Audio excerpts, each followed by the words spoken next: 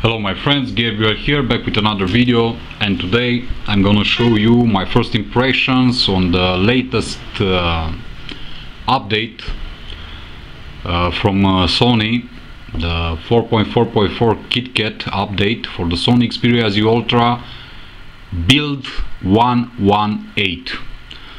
Let's not waste any time and proceed.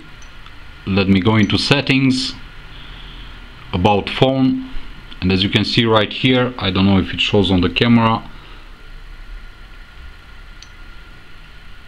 it says 1.1.8 KitKat 4.4.4.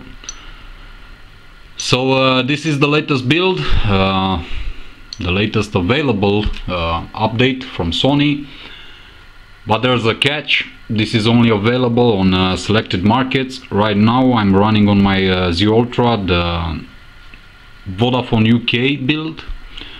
It was specifically made for Vodafone UK. I also found a build made for SFR France, if I'm not mistaken. I've tried using the Sony update service, but it showed me that my device has the latest update installed back when I was on build 1.0.8. And if you're a subscriber to my channel, you already know that on build 1.0.8 I had a few problems and issues with my Z Ultra. The biggest one was actually the touchscreen issue, the ghost inputs that were very annoying, very irritating, especially when charging the device and using it at the same time. The device became unresponsive, very laggy, a lot of stupid things were happening. I can now confirm, as I've installed this update a couple of hours ago and starting using my phone as normal, I can confirm right now that those problems are gone. I haven't noticed any problem. I actually noticed that the device is a lot more faster, even in normal conditions. It opens apps faster, it is very responsive, it's very fluid, very smooth throughout the UI, and I no longer have the ghost inputs from the touchscreen, which is pretty good. Another thing that I noticed, the battery tends to last longer. This might be just an impression, a placebo effect, I don't know, but from what I've seen, apparently it lasts a bit longer than it lasted on the 1.0.8 build. What else? I no longer have the problem with the camera.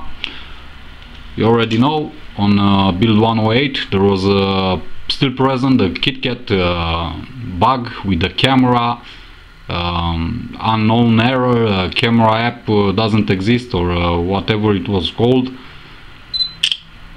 I no longer have to worry about the camera when trying to take a photo, and afterwards it just freezes and I have to reboot my device.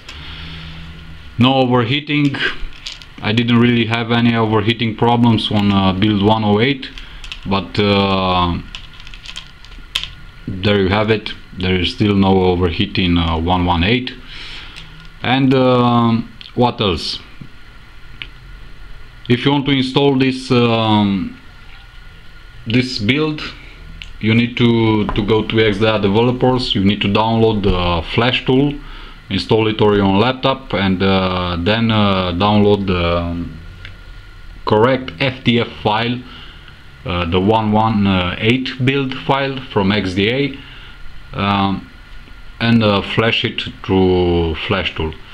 It's a pretty forward process. You don't have to do a lot of things. It takes about 5 minutes, and if you want to have the latest update available for this device, go ahead and flash your device.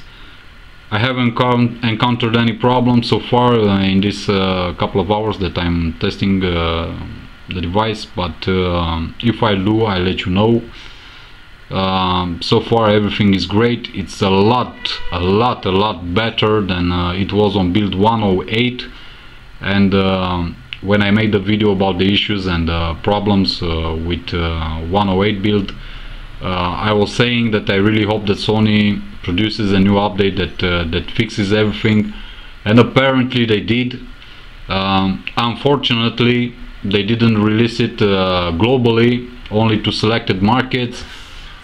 As far as I know, in Europe only for France and UK. I don't know in other parts. Here in Romania where I live it isn't.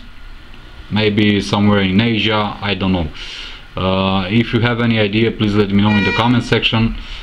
And this pretty much does it for this first impressions of build 118 Android KitKat 4.4.4 on the Sony Xperia Z Ultra.